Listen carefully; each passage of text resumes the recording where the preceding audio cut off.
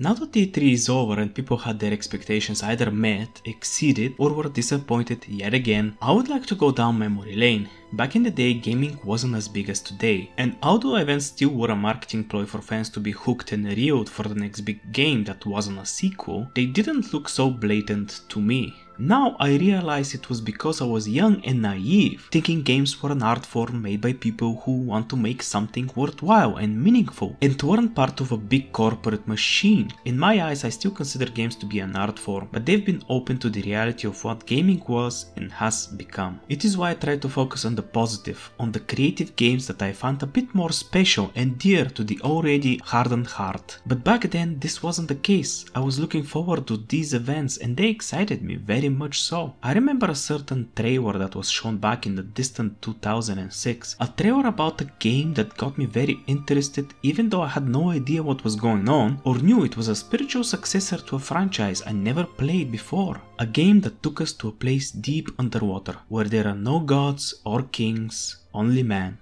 Allow me to welcome you to Rapture. This is BioShock.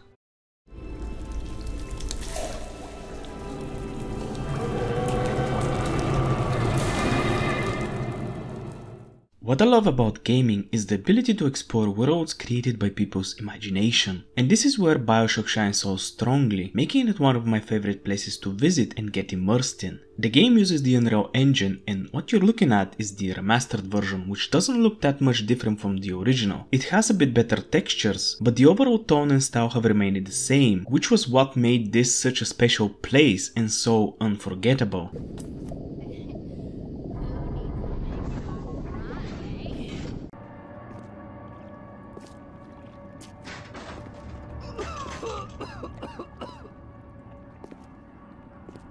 The artistic portrayal is what separates this game from the rest, deeply inspired by the Art Deco style that once was a popular design symbolizing luxury and technological progress. With this visually distinguished look, the game speaks volumes and conveys information through its environment. Set during the 1950s, this giant underwater industrial city built on a single man's dream is depressingly suffocating the player as walking through its remnants. Everywhere you look, there are buildings thematically appropriate for a city to function. The local bar where people would be hanging out for a drink or a chat. The nightclub where the lonely would be filling their eyes full of fantasies. The shopping center where people would be stuffing their bags with items trying to fill their personal void and feel happiness. Rapture has it all, because here if you have a vision, anything is possible. Graphically the game is nothing special, but because of the strong art style presence, every single place you visit is memorable, and pretty much any place you see outside of the windows is visitable, as Rapture is made into one giant abandoned playground, a city lying in ruins. Its dreary atmosphere and dark tone help it become a creepy place, managing to make you feel isolated from the surface world. Sometimes the surroundings might appear bleak, forcing colors to surrender, creating a somehow harsh atmosphere, but the one thing that age doesn't forgive as always, and even with the help of the remastered version couldn't hide, is the textures. I believe Irrational Games focus on creating a stunning artistic environment that resonates with personality rather than one that would push the current gen hardware. And nearly 14 years later, this is one of the most interesting virtual places someone can visit. It leaves an everlasting memory, and not many games can boast about achieving such a task. Other than the visual presentation, the other key element to making this world believable and authentic is through sound. What is the difference between a man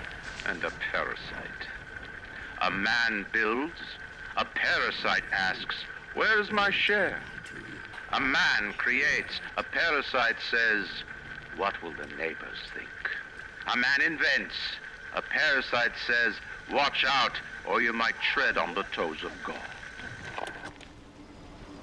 The sound is very much an integral part of BioShock, contributing to its world building. This is happening before and none. Why aren't you here? Why is it today and not then when you were warm and sweet? The highlight here has to be the voice acting. With a cast that is comprised of talented yet mostly unknown actors, it makes pretty much every encounter a joy. I just wanted some company! I was just getting warmed up! I'm sorry. Throughout the underwater metropolis, several main characters will guide you on your way to its conclusion. Slowly, sir. Give them the combo. Zap 'em, then whack 'em. 1-2 punch. Remember, the 1-2 punch. And many more will serve as a background build-up for the world with the so-called audio diaries. They will give us a valuable insight into the lives of the citizens of this individualistic submerged town. Gregory, don't come whining to me about market forces, and don't expect me to punish citizens for showing a little initiative. If you don't like what Fontaine is doing, well, I suggest you find a way to offer a better product. Apart from the logs, you're going to be listening to announcements that keep this place a little bit more lively than it appears to be. A Rapture reminder. Wanting an item from the surface is forgivable. Buying or smuggling one into Rapture is not. Stay on the level and out of trouble. While everything around you hints of emptiness, the occasional large and heavy footsteps from around the corner will keep you on your toes.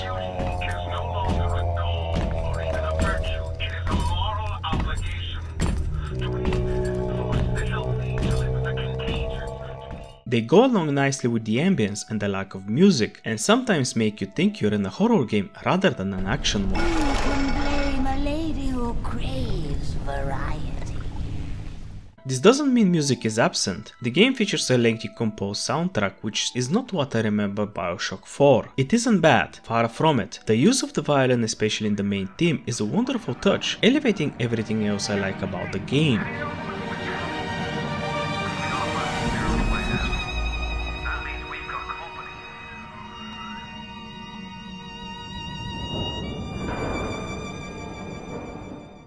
The soundtrack goes along with a lovely list of licensed music to set the tone for the decade it takes place, and it is very well curated. Can't say I didn't stop to listen once or twice because I can't help it. There's something very special about these old songs, and they seem to get to me one way or another. Effects are superb. Considering the whole element play we're going to touch upon in the gameplay section, nothing sounds out of place. You'll not take her from me! This is where the positive stops. The one thing I don't like particularly is how the weapons sound. They're just weak. They sound as if I have corks in my ears, muffled and simply put, plain. Simple question. Are you a man or a slave? You'll have to fight! And it's not just that, but for a deeper dive into them, we have to talk about the gameplay.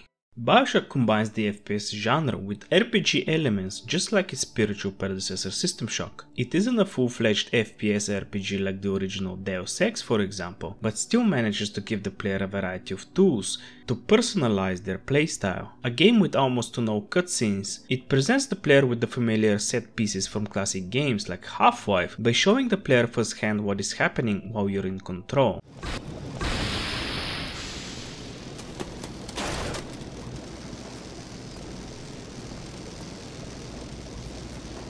As always, this is much more personal and serves as yet another example of how to make everything around the player look more real. The developers had fun with them, having some enemies pretend to be dead, or others appear in clever and thematic way.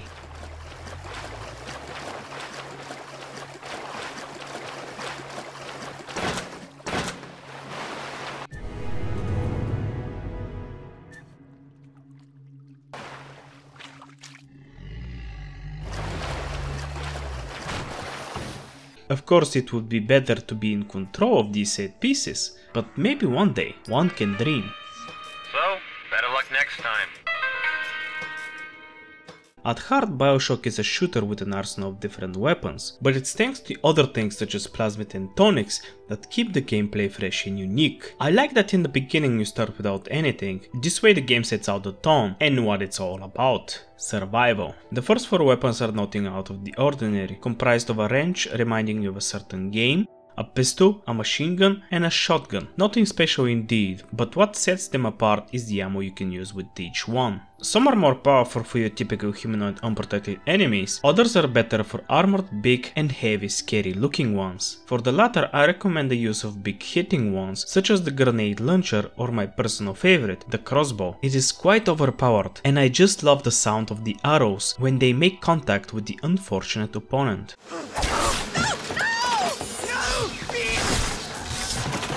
The only experimental weapon in the game is the chemical thrower, and it's the one I think is not needed considering we have the same elemental plasmids already. I assume it's here so you can swap them for other ones, giving you bigger variety of how to handle your enemies.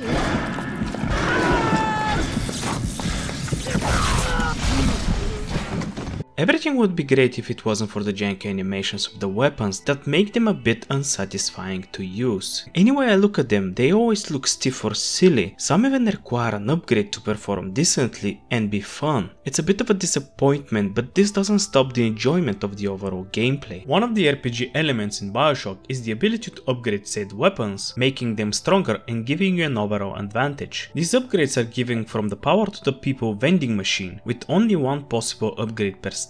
You need to have a mental list of which upgrade you want to have first. The majority of them are 25% damage increase, but there are useful ones such as bolt breakage decrease, allowing you to recollect more firebolts than ever before. These weapons wouldn't be fun if it wasn't for the aforementioned plasmids, the serums you inject into your body for that sweet genetic modification. They enhance the gameplay tenfold by giving you the ability to summon elemental abilities and ease your way in this underwater coffin. What I appreciate the most is the way they introduce and how well it fits with the narrative and setting. Each one has this brief slide presentation which wonderfully explains how they work as simple as possible. Freeze your enemies. Shatter them into 1,000 pieces. Sadly, very few plasmids have interactive introductions. I assume the devs didn't have time to do the rest. For example, in Qualification, take the Incinerate. Before you crawl into the room, you notice a pool of fuel outside which serves as a setup for the plasmid. As you pick it up, the setup plays.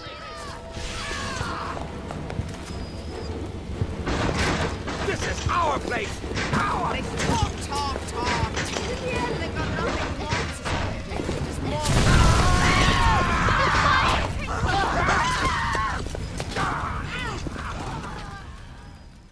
Have another one, the telekinesis. After the brief explanation, turn around and activate the tennis ball machine to learn how it works. Immediately after that, have an enemy walk by a gas tank and suddenly... This is how I believe games should teach a player about simple yet intriguing mechanics by letting them learn on their own, with either scripted events or simple interaction.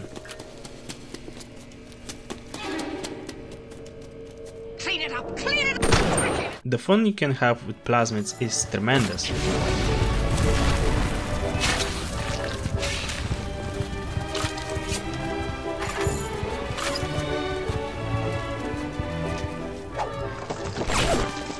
Letting you dictate how you want to approach certain walking obstacles and expanding the playing field. Electricity is key in many situations, since the whole underwater prison we're in is leaking a little bit, and those pools of water you so often come across serve a great purpose.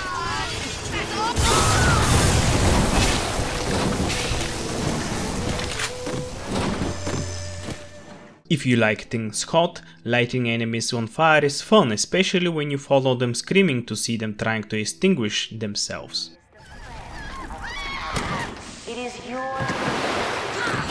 Wanna play ping pong elementals with them? Freeze them, melt them and freeze them again. Or simply shatter them to pieces after freezing them completely. It's such a joy watching them crumble into tiny pieces. The very few issues I've come across were with said telekinesis. Something about registering the object I want to be put wasn't working properly, and in the end I didn't bother much using it. Thankfully the others worked well. There are lots of plasmids to choose from. The rest you'll be getting from the so-called shop Gatherer's Garden, the place for your genetic splicing needs with the so-called Adam. What that essentially is a substance that rewrites your genetic code, or in my favorite playing terms, gives you unlimited power. So if you want to be powerful, you have to fight. Not these splicers who still hit hard, but something bigger. Here's where BioShock presents the dilemma of how bad do you want this power. Bad enough to fight a big daddy? These massive beings in a diving suit serve as a wall between you and these little unthreatening children called Little Sisters. And they have the thing that you desperately want.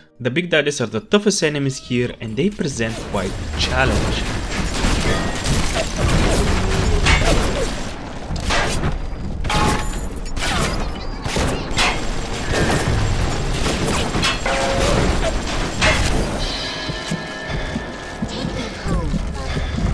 They serve as mini bosses because the game only has one, which is at the end. Other than Big Daddies, enemy variety is quite limited. You only have a few different splicers, and if you rig an alarm, the security bots or turrets. The early stages of the game are the hardest if played on the last difficulty setting called Survivor, and if you want a bigger challenge, you can choose the Impossible and disable the Vita Chambers, which in my opinion only make the game painfully easy, no matter of the difficulty. They respawn the character whenever defeated and serve as a checkpoint, minimizing the loading, so you promptly disable it and begin to save like mad. This is how games should be. What else you can upgrade with Adam is the Gene Tonics, but the only difference between them and the plasmids is that the tonics powers are passive. So for example, you want tougher body, equip the armored shell, or if you want more heat, get the human inferno and watch your poor victims burn to a crisp.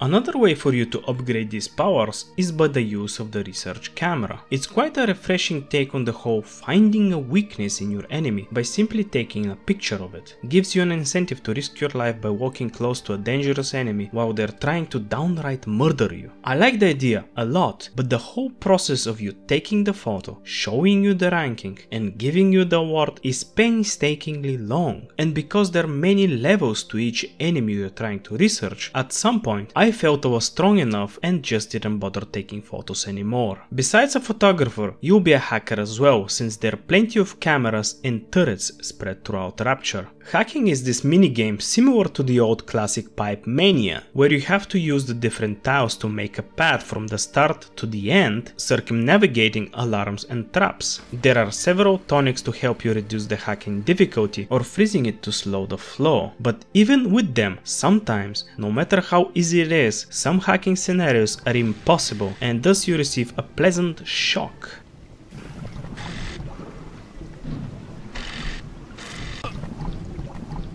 So make sure you stack on automatic hacking tools or just pay up. The game doesn't have a status screen where you can see how strong you are, or an inventory for that matter, since you'll be collecting a lot of stuff. One thing is money, which is vital for survival. Although plenty of useful items such as first aid kits and Eve hypos are scattered around, it's wise to stack up on some dough. There are these wonderful vending machines to help you around, with their unique whimsical themes you'll be begging to get out of your head. Welcome to the circus of value.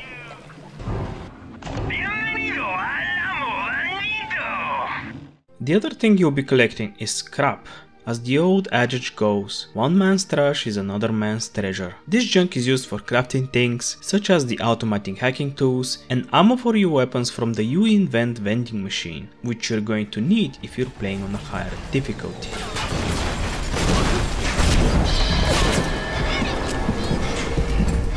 With everything combined, BioShock is a well-oiled machine, with enough components to keep the players engaged in its gameplay. But there's another part that drives it, the story. I remember when we were on the precipice of potential that games had when it came to storytelling. BioShock served as one of those games that did something different and showed us how you can tell an engaging story where the lack of choice on what happens is crucial. To a point. Played today, I believe it still manages to hold strong, but it will never have the same impact as it did when it played for the first time. The game tells the story of Jack, who is on board an airplane that suddenly crashes into the middle of the ocean. This is where I stop and say, if you haven't played it and want to avoid spoilers, go here. Otherwise, let's jump in. What I love about BioShock is that it amplifies and underlines how we have no choice in most games in its narrative, in which the driving force is its characters that with almost no interaction breathe so much life in this forsaken world. Imagine the will it took to create a place like this. And what have you built? Nothing. You can only loot and break. You're not a man. You're just a termite at her side.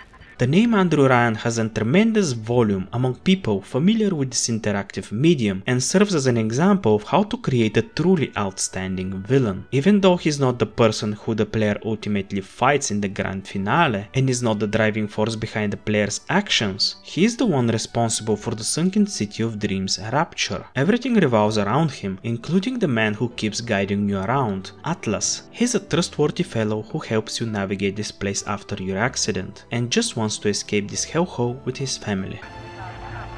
I know you must feel like the unluckiest man in the world right now, but you're the only hope I'll ever see my wife and child again. Go to Neptune's bounty. Find my family, please. Until they're murdered by Andrew Ryan himself.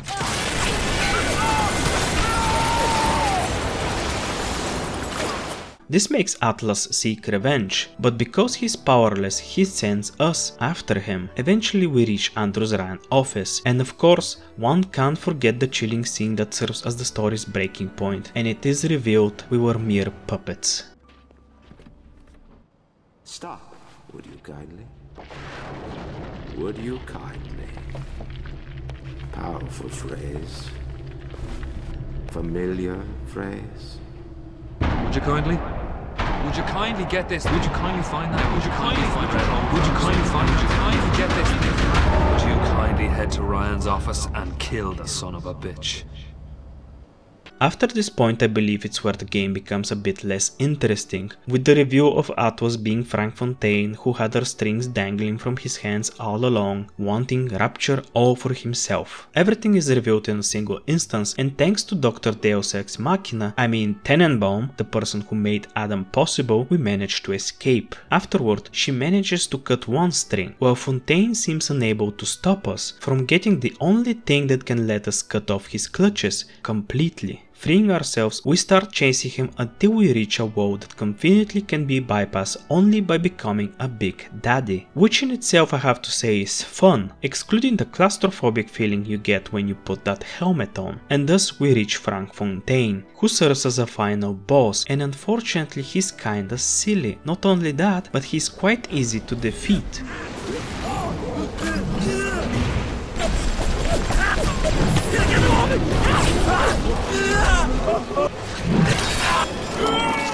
Draining him completely out of Adam, the story concludes based on choices that the game shouldn't have been about, but depending on if you harvested or saved all the little sisters, you can get two different endings. This is the biggest problem I have with BioShock, because it contradicts the narrative of the game that dictates the player has no choice in his actions, and ultimately erases the initial impressions you're left thinking and contemplating, making everything you've been shown and told completely invalid. While I dislike this very much, it still manages to tell an engaging, unforgettable story, even though ruined once again by a publisher who didn't know better.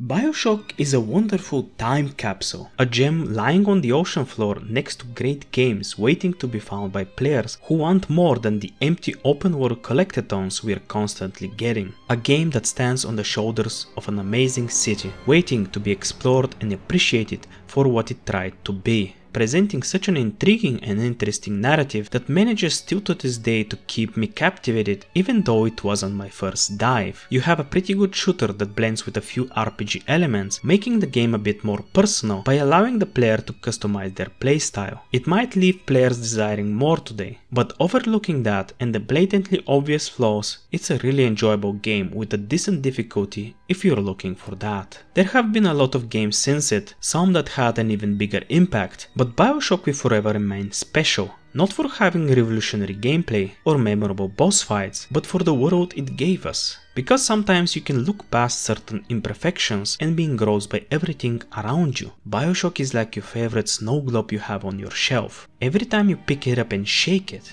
you imagine you're right there.